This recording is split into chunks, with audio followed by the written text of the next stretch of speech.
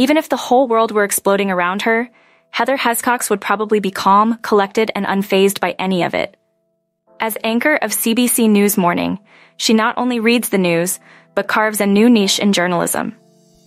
Anchorter, a unique blend of reporter and news anchor who goes far beyond the stereotype of a teleprompter reader. A tireless researcher, Hiscox, 42, is also a producer, host, and critic.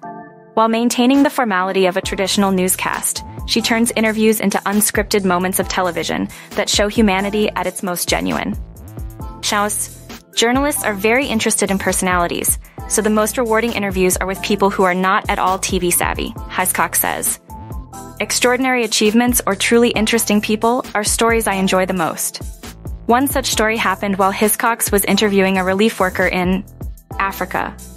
In a live show under the scorching sun, the woozy guest wanted to stop the interview in mid-speech, and without warning, she fainted. Viewers could actually hear her head hit the tripod. With live TV, you really learn how to extricate yourself from disaster gracefully. Learn how to be transparent and say when there are problems.